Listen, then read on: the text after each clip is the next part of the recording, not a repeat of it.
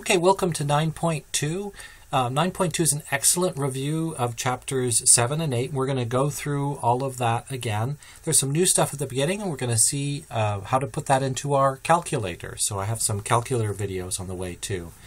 Just a reminder that chapter 9 started with a discussion of being able to differentiate between matched and independent samples. So if you need to, go back and take a look at that again. We're going to be talking about matched, paired, or dependent samples. So that's our topic for 9.2. Now there are some shortcuts here. Now first off, if the lists are of different lengths, if you've got a different number of one thing and another, they are in no way matched. They have to be independent. Now, if they are the same length, if you have as many of each sample, you then have to ask the question, can you match? Or is there an element that goes with each of the first list with each of the second? So two things have to happen. There has to be exactly the same length. If there isn't, you know they're independent right away. And if they are the same length, you have to be sure that they're matched in some way. We're going to see an example where we're talking about a single patient at 2 different times as they recover from a heart attack. Now, if you are talking about matched pairs, so that's where we are right now, we're talking about matched pairs. And if you are talking about matched pairs, then there is a shortcut, and that's basically taking you back to chapters 7 and 8. We form the differences, and our calculator will do this for us, and then we do the single sample statistics, whether it's a hypothesis test or a confidence interval, for that list of differences. And this is easy to do on our calculator. So on a TI, we simply enter the data that we're interested in into the 2 lists, and then we form a third list that's nothing more than their difference. And then we go back to the methods of chapters 7 and 8. And those differences, D, are formed by taking x sub 1 and subtracting x sub 2, just like we did in the calculator with list sub 1 and list sub 2. We formed list sub 3 by forming their difference. So a lot of things that were x's in the example that we saw in chapter 7 are now d's. So take a look at what that means for the sample mean of the differences. So that second example, notice, instead of x bar, we now have d bar. It's formed by the sum of the d's divided by n. So we're now looking, basically, that d is telling us that we're looking at that list of differences. And then, of course, we have the standard deviation of the differences, so s sub d. And the standard deviation of the differences is exactly what you'd expect, except the x's have become d's. Now, the test statistic is of the same ilk. The only difference here is that x's have become d's. One of the other things that I want to point out, and we'll see this in just a few seconds, is that in this formula we need to know what mu sub d is. That is the mean of the differences. But this is a hypothesis test, and hypothesis tests often tell us some information. We're allowed to assume the null hypothesis. And so notice that in most cases, the null hypothesis is that there's no difference between the 2 populations. That is, that the mean of the differences is 0. So that makes this formula just a tad nicer. Of course, the p-value will come to us using a calculator. We'll use the t-test to do that. So here is a example. So we're looking at the cholesterol level of patients who had heart attacks. We measured those 2 days after the heart attack and then again 4 days after the heart attack. The researchers wanted to see if the cholesterol level of patients who have heart attacks reduces as the time since their heart attack increases. In other words, does the amount of cholesterol go down from 2 days after a heart attack to 4 days after a heart attack? Do the data show that the mean cholesterol level of patients that have had a heart attack reduces as the time increases? So that's our alternative hypothesis. We're going to say we're testing to see if that is indeed the case. Now, and it says to test at the 1% level of significance. So here's our data. So you can pause the video. This is exactly the same as in our workbook. Notice there's 28 patients here, and that the data is paired. So going into our calculator, we go into the stat menu, we edit that data. Notice that I have in L1 entered the data for the cholesterol levels 2 days after a heart attack, and notice that there are 28 of those. And notice that they're paired up with the cholesterol levels in L2. So we go over to L3, and then it's important that you go up. So make sure that L3, or that next list, is highlighted, and then enter the expression to form the difference, L1 minus L2.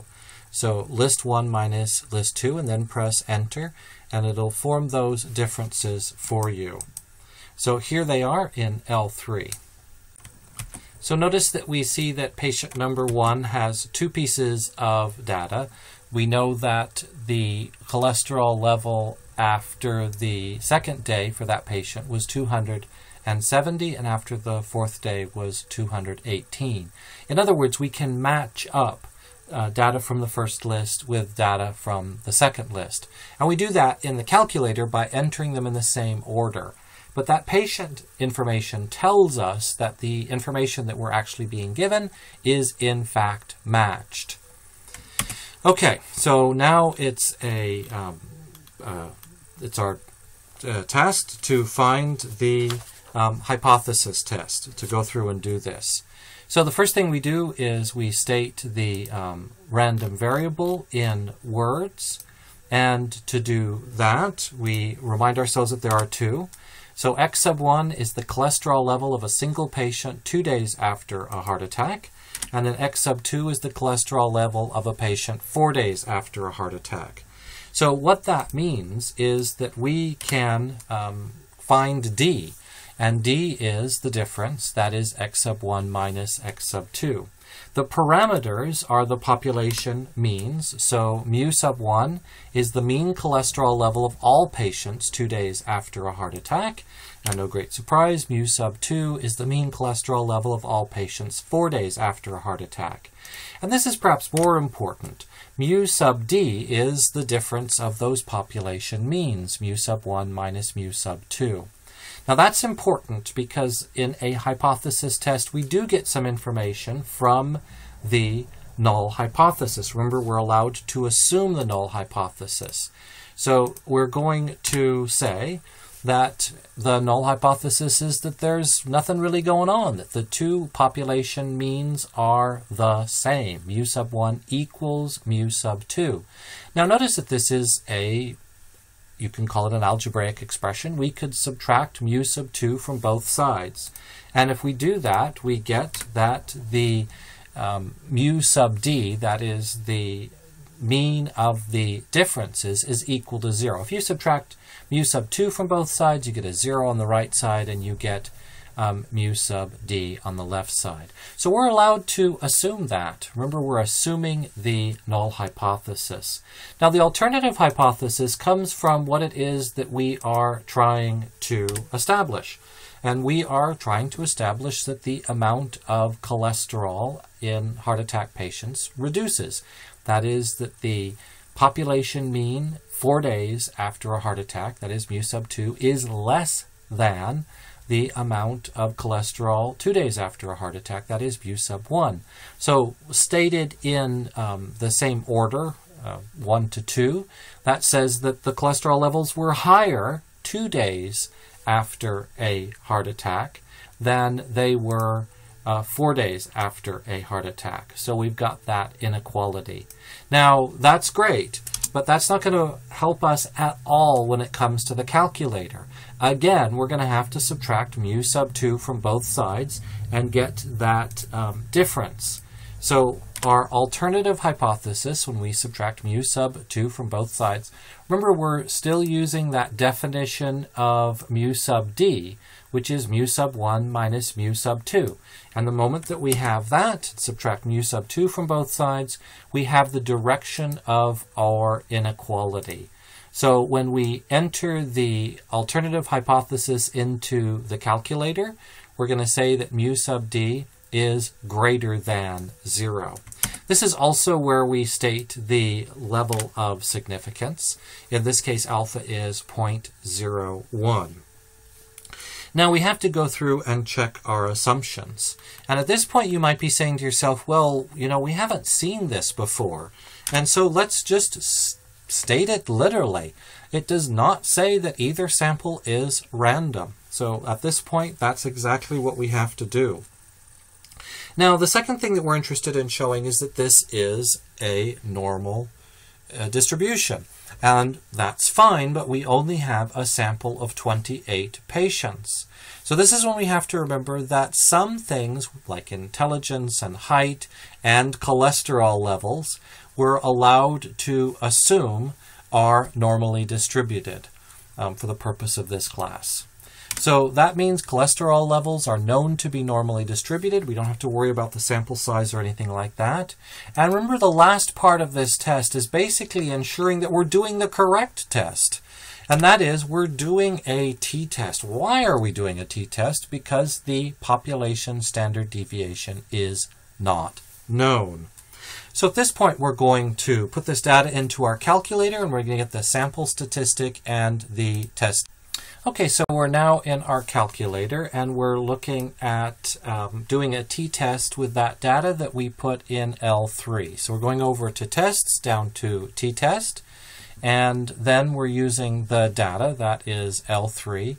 Our assumed mu is 0. Remember that that's basically saying that there's no difference.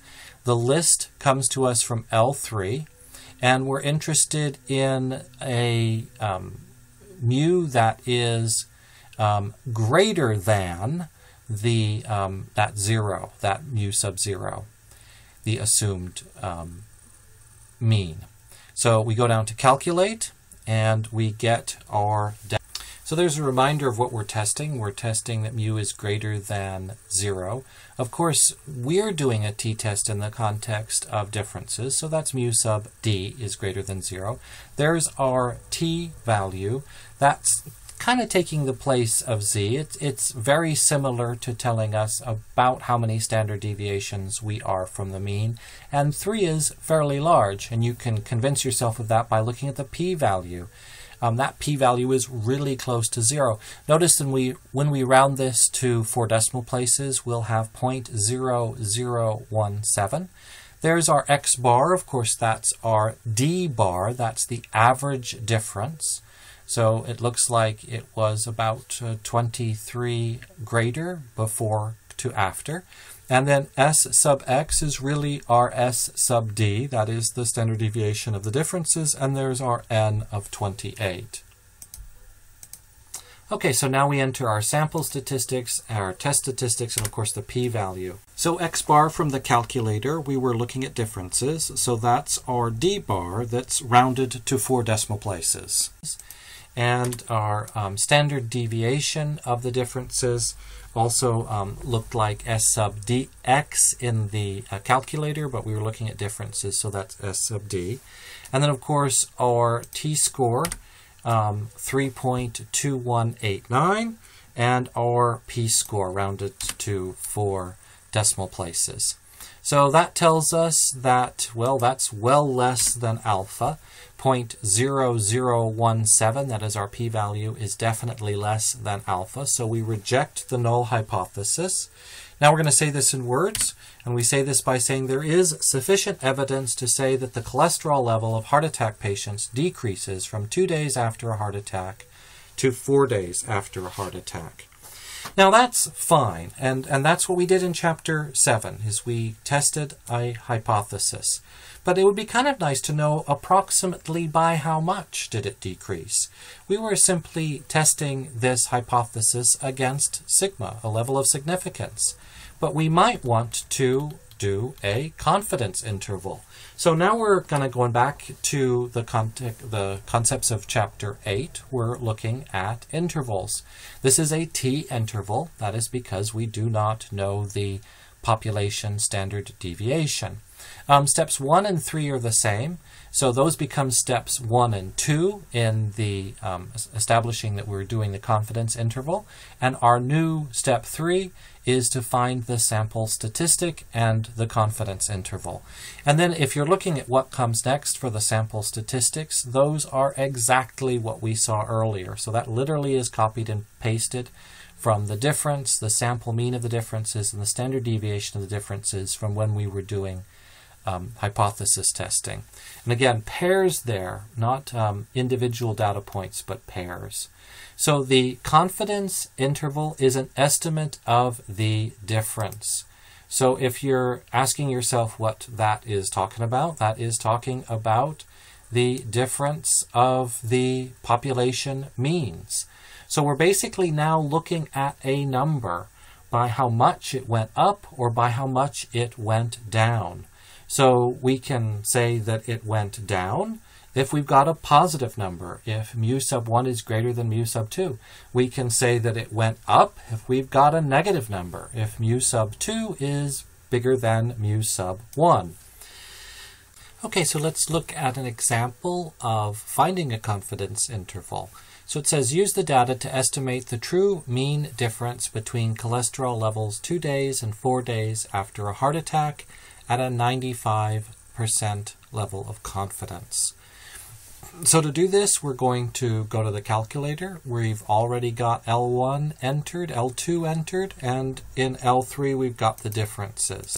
Okay, so in our calculator, we go over to the stats menu, and then we go over to tests, and in the tests menu, we go down to a t-interval. Now, this is going to ask us for some data. We've got our data in L3, so we're going down to that list. Second 3, we'll enter L3, not changing the frequencies, but we've got a 95% level of confidence, so 0.95, and then we calculate. And when we do that, we've got our confidence interval. So there's our confidence interval, and our x bar is, of course, d bar. That is the mean difference. And s sub x is the standard deviation, not of x, but of the differences of those x's, s sub d. And a reminder that we had 28 patients. So we take that data back from the calculator and enter it in to answer the question, the sample statistics. D bar is the mean difference, and the standard deviation of the difference is from the sample. S sub d is also given. And those are the same as before, so you've seen those numbers before. And then new off of our calculator is the confidence interval, 8.4428 to 38.129. Now those numbers are positive, which means that the amount of cholesterol did indeed go down. It went down between 8.4 and 38.1 milligrams per deciliter. So the statistical interpretation is that there's a 95% chance that 8.4428 is less than the true population mean difference is less than 38.129. Now, we say this in words, it takes on a whole new meaning because it really is telling us something about the amount that the cholesterol levels fell. Between 2 and 4 days after a heart attack, cholesterol levels fall between 8.4428 milligrams per deciliter and 38.129 milligrams per deciliter.